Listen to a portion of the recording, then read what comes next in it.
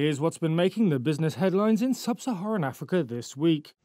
Anglo American rejected rival miner BHP Group's $39 billion takeover bid on Friday, saying it significantly undervalued the London-listed company and its future prospects.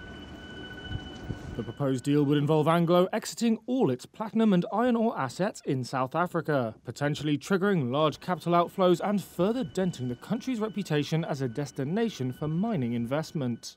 On Thursday, South Africa's government said it was scrutinising the proposal, which would see Anglo leaving the country where it was founded over a century ago. Ghana needs $2 billion to fight the spread of swollen shoot disease in the world's second-largest cocoa producer, the head of its regulator COCOBOD said on Monday. Global cocoa prices have nearly tripled in the past 6 months alone, thanks primarily to soaring rates of swollen shoot in Ghana and neighbouring Ivory Coast, who together produce more than 60% of the world's cocoa. Kenya's government has advised lawmakers against banning TikTok and instead recommended stricter oversight by regulators. A panel in Parliament has been considering a petition from a Kenyan citizen to ban the Chinese-owned platform.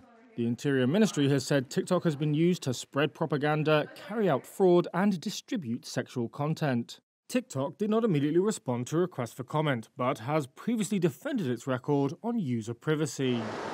Zimbabwe is arresting black market forex dealers they accuse of distorting exchange rates as the country prepares for a new gold-backed currency to enter circulation next week.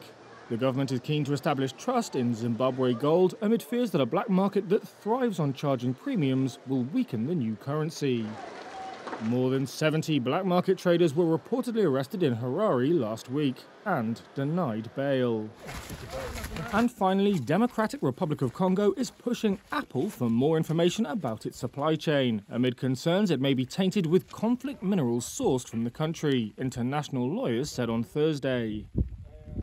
Congo's east has been plagued by conflict since the 1990s, including over the control of the illicit trade in minerals including coltan and tantalum, widely used in cell phones and computers, which are smuggled out through neighbouring Rwanda, Uganda and Burundi. Apple referred requests for comment to its latest conflict minerals report, which said that 100% of identified smelters and refiners in the supply chain for applicable Apple products manufactured in 2023 had participated in an independent third-party conflict minerals audit for 3T minerals, that's tin, tungsten and tantalum, and gold.